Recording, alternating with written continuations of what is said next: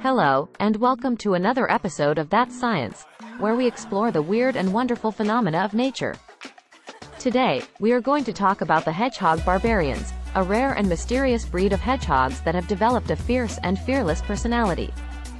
Hedgehog barbarians are not a domesticated breed, but rather a wild species that live in harsh and hostile environments, such as deserts, mountains, and forests. They have adapted to survive by becoming strong, agile, and aggressive. They can fight off predators, such as snakes, foxes, and owls, with their sharp quills and powerful jaws. They can also run fast, climb trees, and dig tunnels. They are not afraid of anything, not even fire, poison, or magic. Hedgehog barbarians are also very intelligent and creative.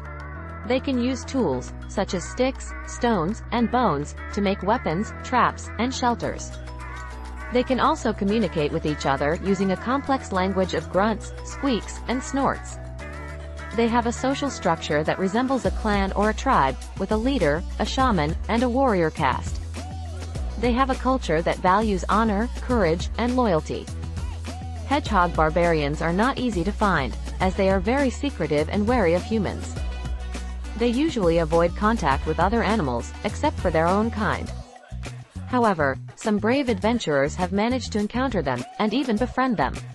There are stories of hedgehog barbarians helping humans in times of need, such as rescuing them from danger, or sharing their food and water. There are also stories of hedgehog barbarians attacking humans who have trespassed on their territory, or harmed their allies. The hedgehog barbarians are a fascinating scientific phenomenon, and a wonder of nature. They show us that hedgehogs are not just cute and cuddly, but also fierce and formidable. They are the ultimate survivors, and the masters of their own destiny. Thank you for watching That's Science, and stay tuned for more episodes. Until then, keep exploring the wonders of the world.